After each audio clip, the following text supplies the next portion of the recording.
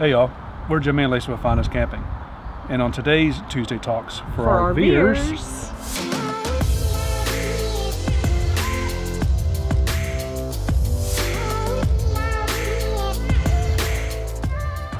what do you do with this? it's the cord to the camper. To the trailer, or to the truck. So this provides your trailer brakes and your lights and all that kind of stuff. But then when you get to the campground, what do you do with it? Just lay it on the ground. No.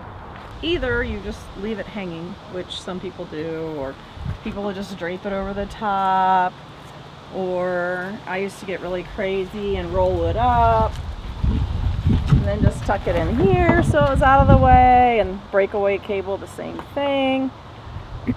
So I was really excited. So why'd you stop putting it in there?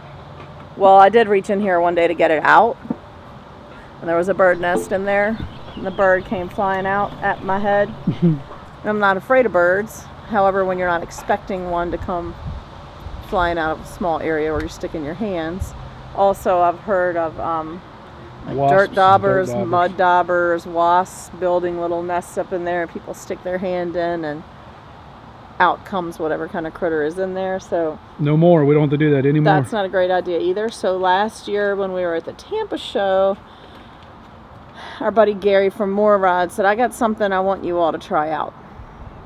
We've been trying, some different things, and instantly I was in love with it. And we called it a turtle because that's kind of what it looks like.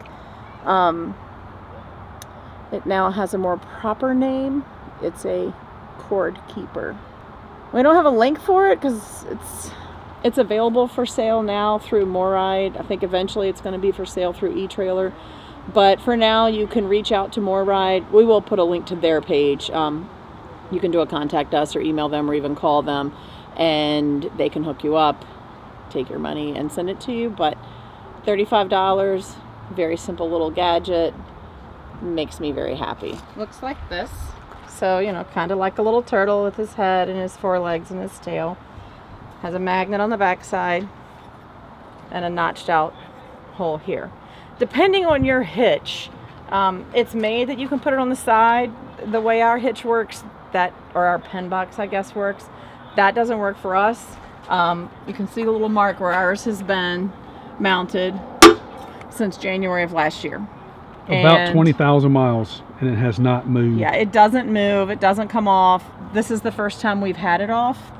That might be a lie. So I have shown it to a couple of people, and I've taken it off for that reason. It has little rubber, on the feet so that it doesn't scratch anything up. And once you get disconnected from your truck, it's as simple as the notch in the cord goes through the notched hole, and then you just spin it around. Thus, the cord keeper. And it keeps your cord right there, and then I just take our little breakaway cable and lay it up here. So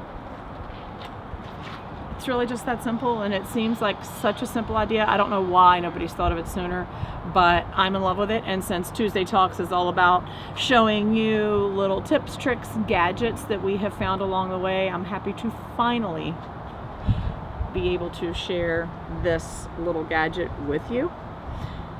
As always, if you're enjoying our Tuesday Talks and our tips and tricks that we share with you, please subscribe to our channel.